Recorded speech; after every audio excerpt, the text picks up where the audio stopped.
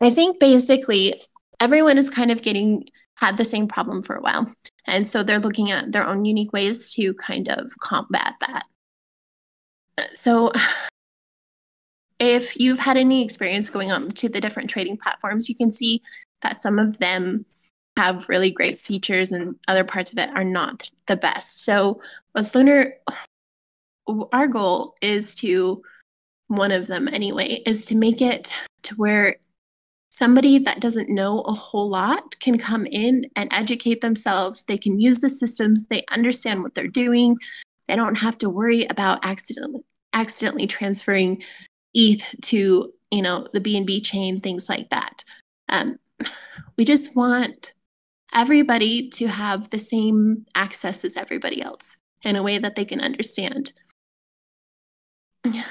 but do it in a way that is very user-friendly, easily adapted. We can go in and make changes if needed, things like that, having those different kinds of utility. Let's see. Renix, you were saying, yes, definitely. So as far as the blockchain went, it's definitely good news for crypto. It's just showing that there's already a well-established country showing the support. So I think that's great.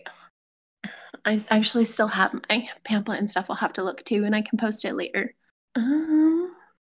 Let's see. Anything else in main chat that you guys kind of wanted me to go over? Hey, what's up, folks? Can you hear me? Yes. Hey, Jedi. Sorry about that. I took a nap. You know what? And important naps. Forgot to set an alarm.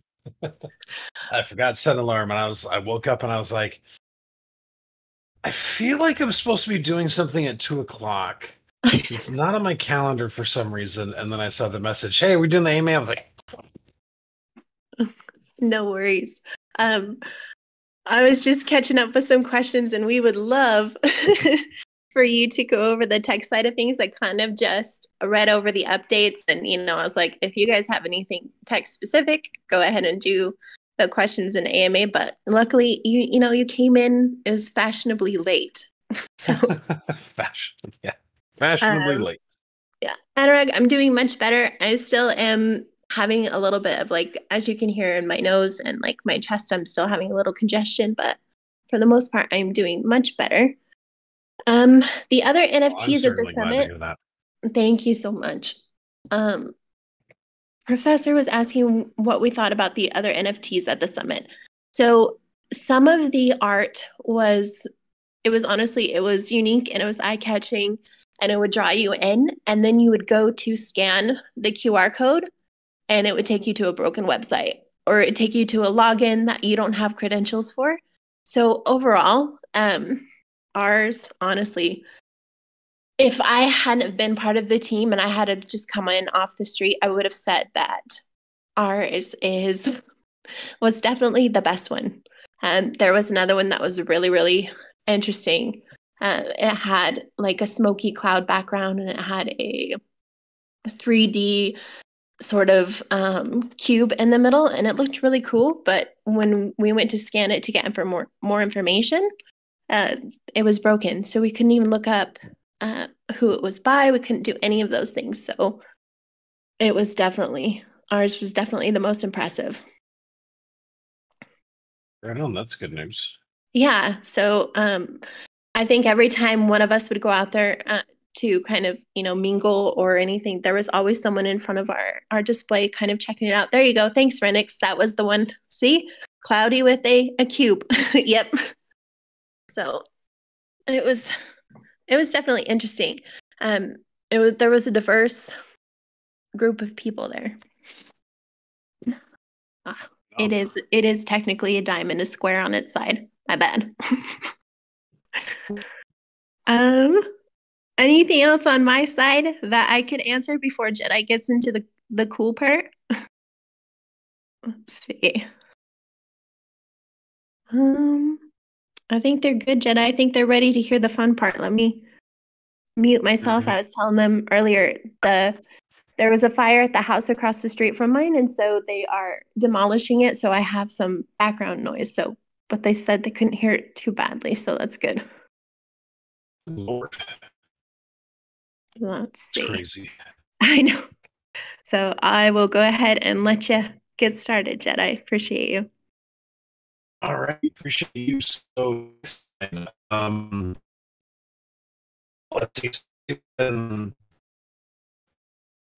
A lot of them have to do with all the technical things needed to get the market maker up and running, and working on the contract stuff and Lunar Mint all at the same time. So as you can imagine, it's been pretty crazy over here the last few weeks.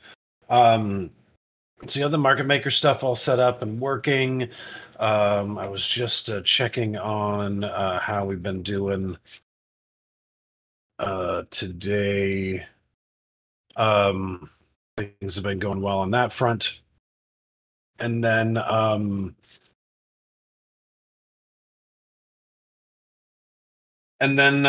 the primary thing we're focused on right now is getting the updates to the contracts spun up and out the door. The big challenge that we always have with the especially the ERC 20 contract is it is scary as all get out to do anything to that contract. The more discussions that I've been in this year, the more that I've learned that the kind of locking the pink sale contract and or the pink sale liquidity in some ways has harmed us more than it has helped us this year. But we needed to do it to give you folks some sense of stability through the transition. But it's made certain things more difficult to deal with. One of those things being like it raises the stake for contract updates, and we cannot, under any circumstances, screw that up. So that means we do a lot of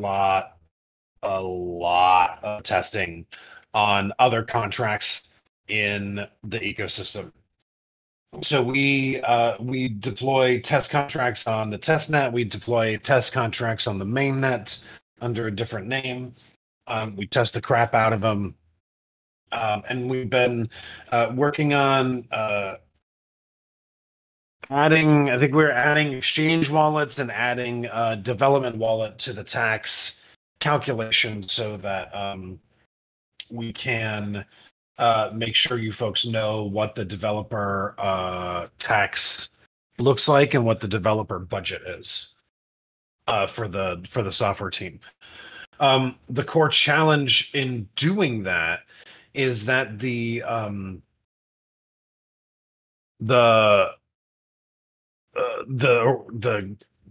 structures, the data structures used on the contract for storage, were like set up specifically not to include not specifically set up not to, but they didn't have the developer wallet in there.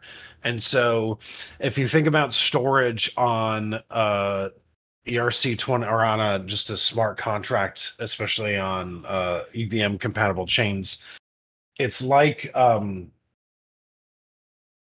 guess the best way to describe it would be like if you remember in elementary school, when you'd go to the front office and the teachers would have their mailboxes and everybody'd have a slot in the mailbox and have a label on it that says their name.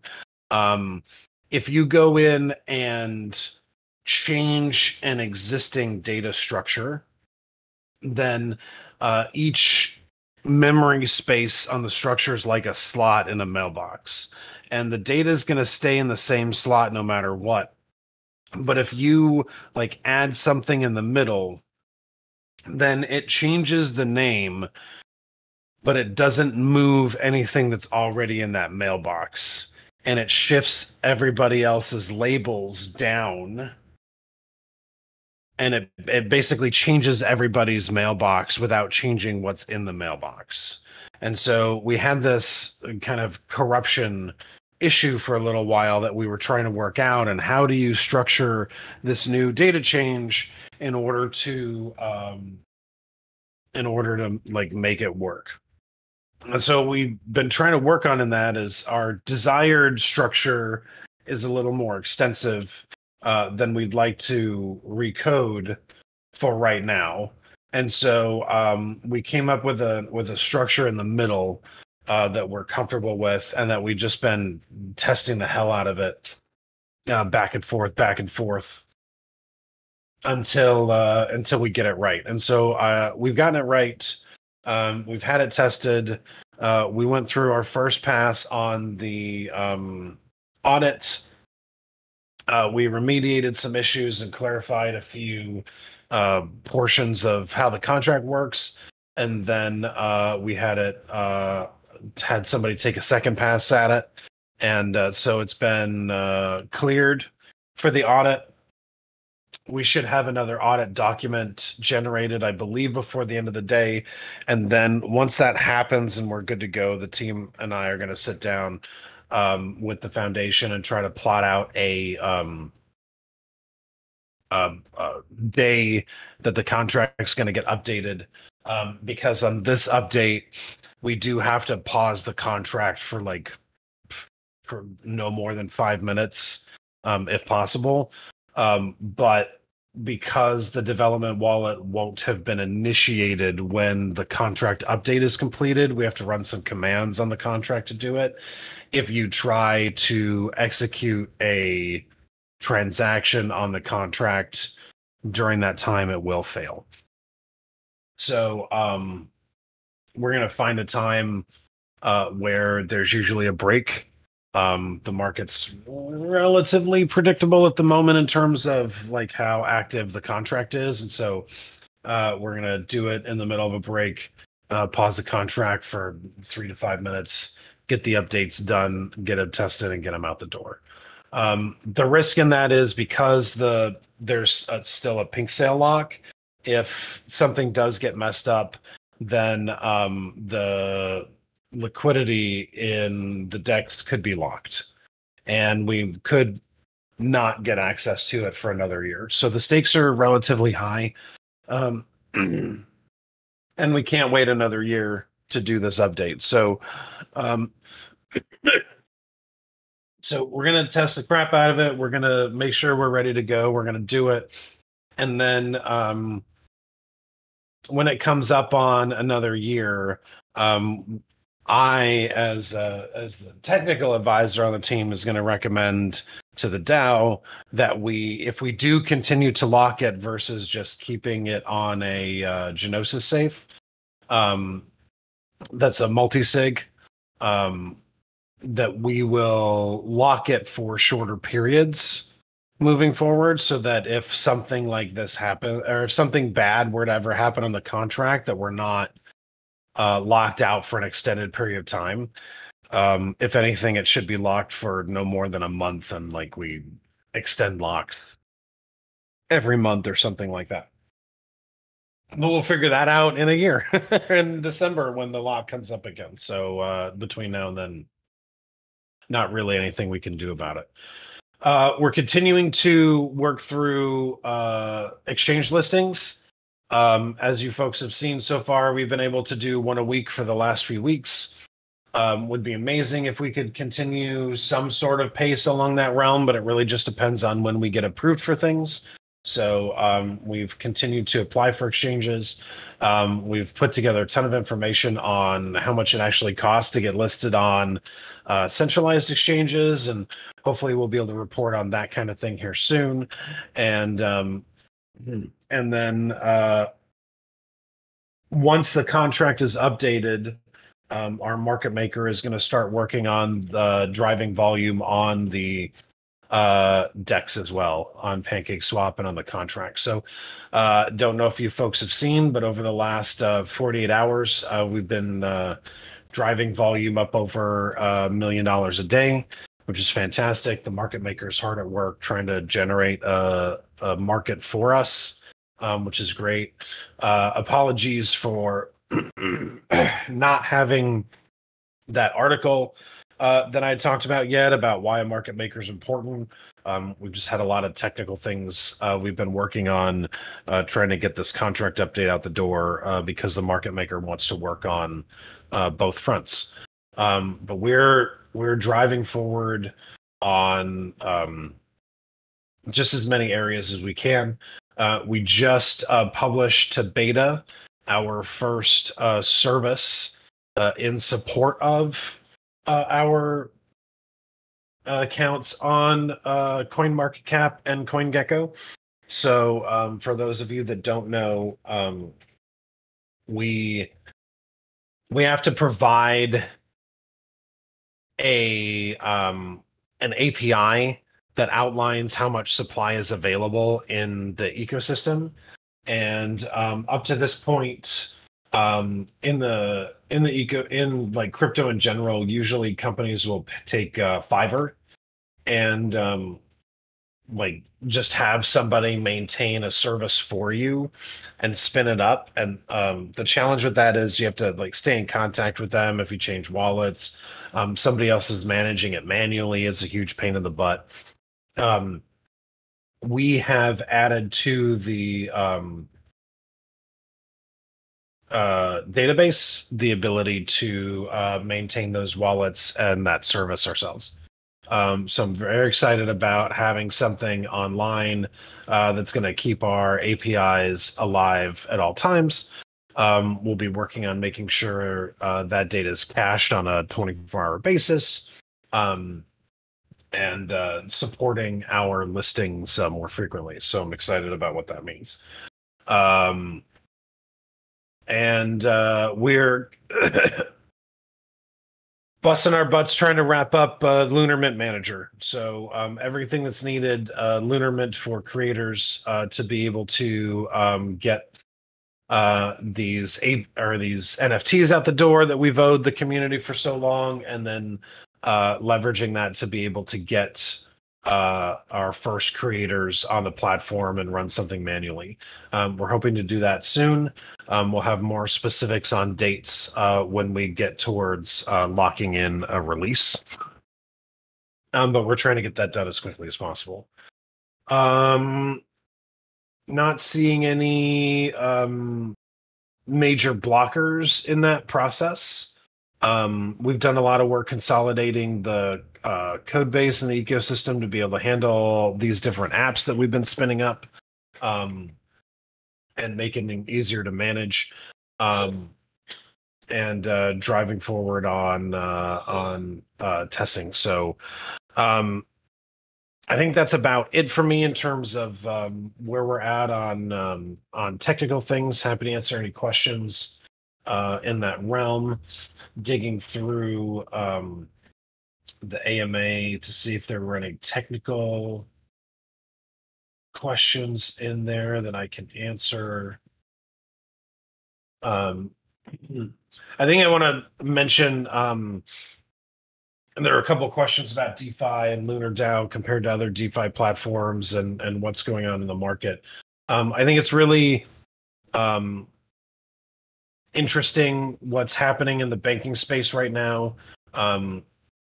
In another life, I have a bank account at Silicon Valley Bank, and a company that used to do business through there. I got to see what happened over the weekend firsthand. I don't think that is the end of this process. You saw $40 billion change hands in one day, trying to get money out from one bank to another. The thing about decentralized finance that just reinforces that it's the future is you may have a run on an individual contract, but there was not a run on the ecosystem when FTX fell. There was not a run on the ecosystem as a whole when this happened. I think that the U.S. Policy right now is very heavy-handed and detrimental to the crypto space.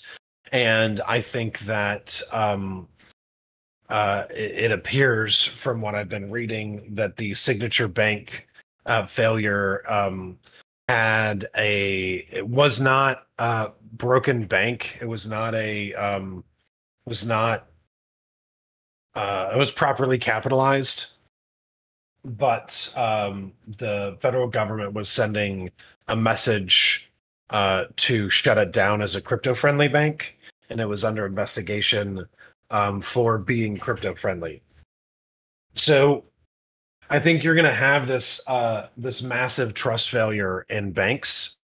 I personally find it very interesting that the entire banking system is based on being able to take your money in your bank account and leverage it to offer loans for mortgages and crap like that. The entire banking system is founded on being able to take depositors' money and leverage it in other ways. Yet SBF couldn't do that with FTX. Now, I don't agree with anything that that SBF did. I don't agree with anything about how he ran that company.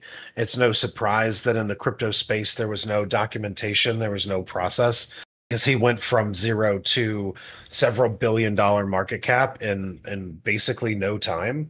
And so that doesn't lend itself well to building structures for maintaining good records. It just doesn't, because there's not enough time to build the company when you've turned into this big thing.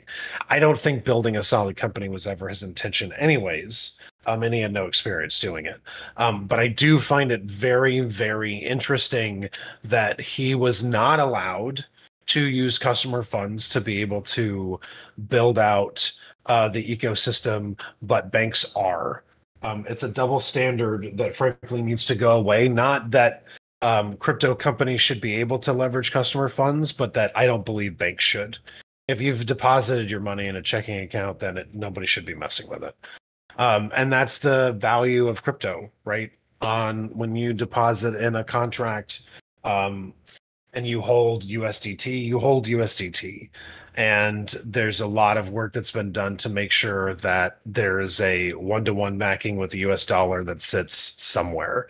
And as long as everybody's maintaining that, and as long as that stays on track, then and there's proof of those reserves, then your cash is safe. There were some shenanigans going on over the weekend when USDC, I believe, depegged, but hopefully the system will continue to improve to make that better. So all in all, I think it bodes really well for crypto.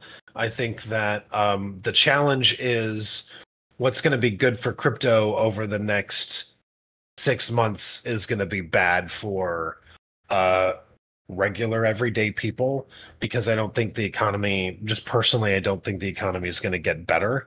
I think if we're starting to see systemic problems at banks, that things are going to get a little worse for people personally before they get better. So it's hard to be, jumping up and down excited about what happened over the weekend, especially when so many regular people are going to be normal everyday humans are going to be impacted by the lack of trust and the systemic problems that the financial system has.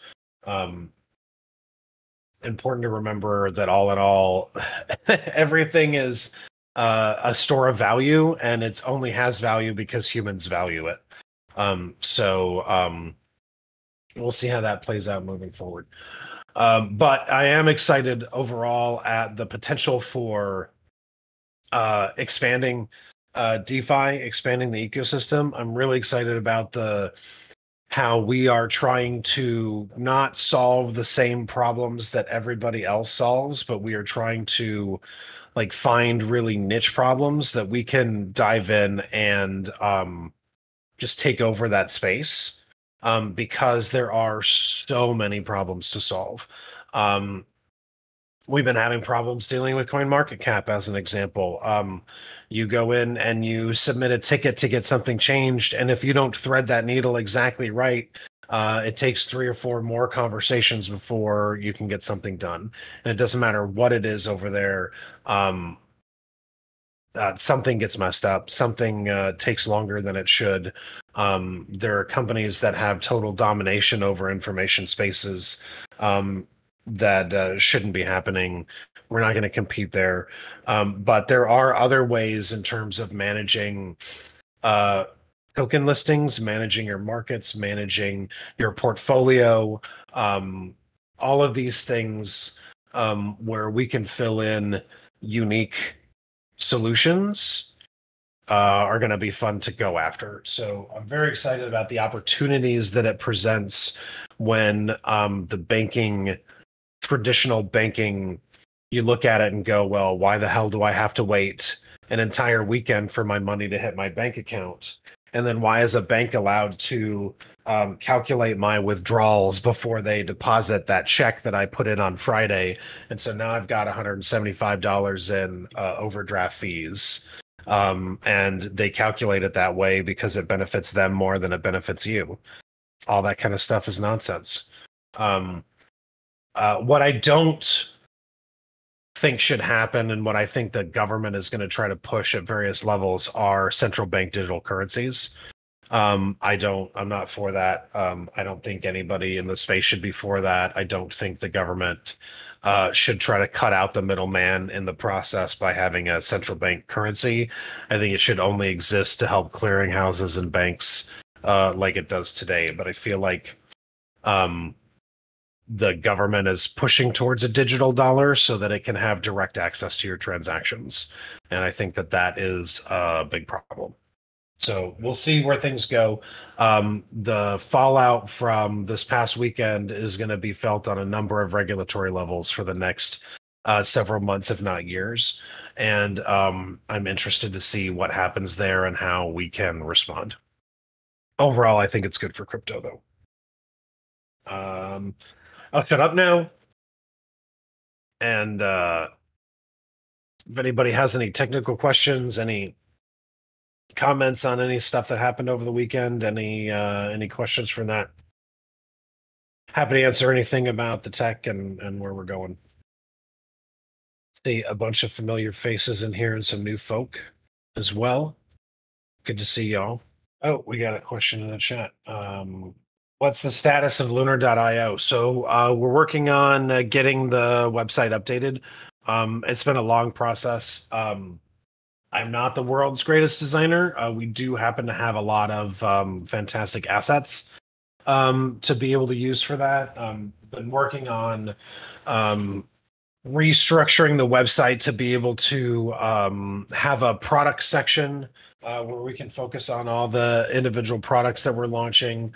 Each one of those products is going to have its own core website.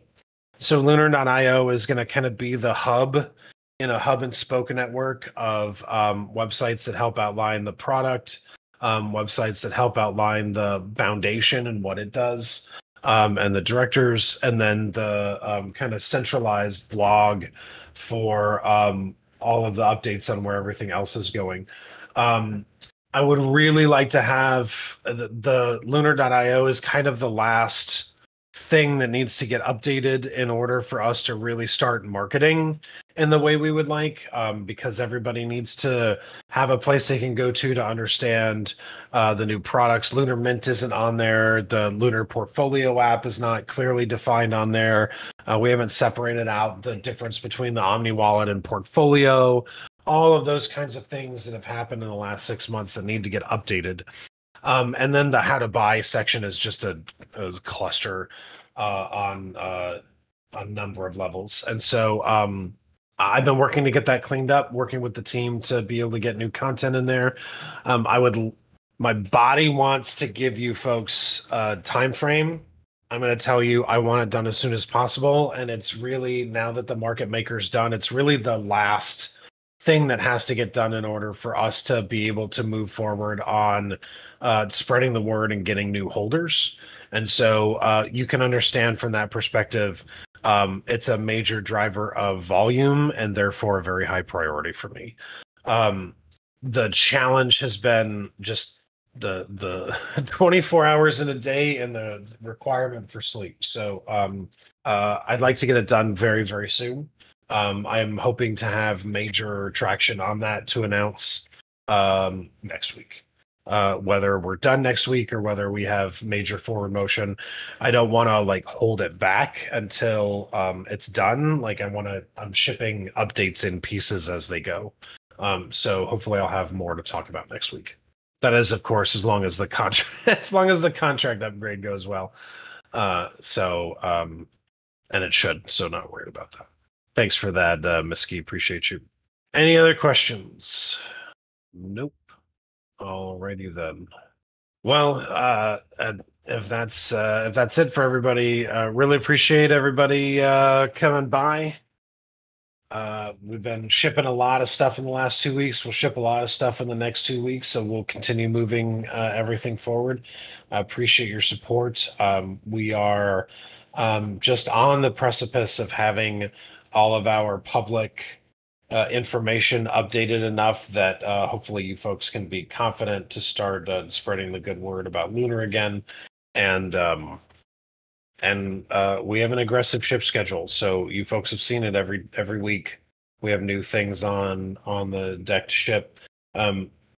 We added a bunch of new tasks on the update this week, so you're going to see a lot of purple, and then you'll see that start to move to green, and we'll tack some more things on in there. So all we do is ship, folks, all the time, shipping utility and value for all of our wonderful Lunar Dao holders. So appreciate you.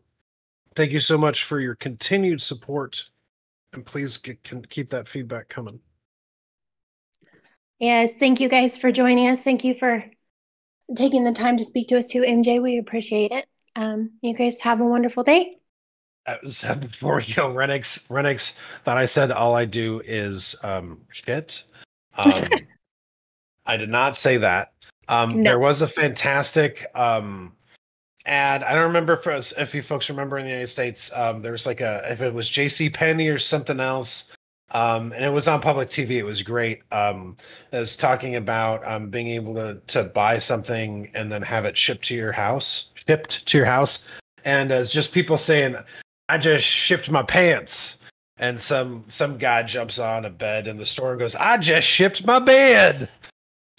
It was, yeah. Well, I'll find the video and post it in the main chat. It was pretty funny commercial. But no, I did not say that. We ship every week. I hope everybody does the other thing every day if you don't see a doctor.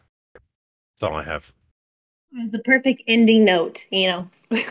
So ends with a smile, right?